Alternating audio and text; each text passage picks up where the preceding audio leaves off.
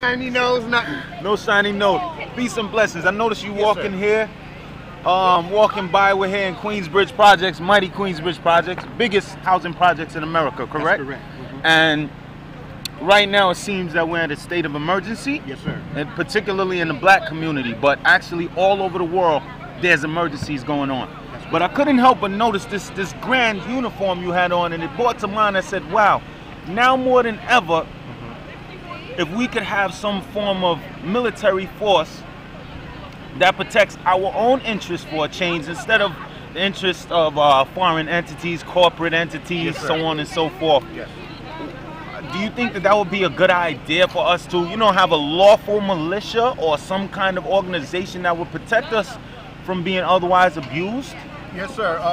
This idea is not new. Marcus Garvey had the same militia called the UNIA, Black Legionnaires, way back in the 1920s and a little bit before that. Of course, you know what happened to him. He was arrested and charged with fraudulent charges, put in a penitentiary, in Atlanta penitentiary, and then he eventually deported to London. This country will not allow any type of black self-defense force to exist within this country, which is why they are killing us in record numbers at this time in order to prevent that from happening. So the symbol stands for the Pan-African Defense Force. I am one of the few who is still remaining from the old school days, and I am looking for new young people to become members of this because we're at break point.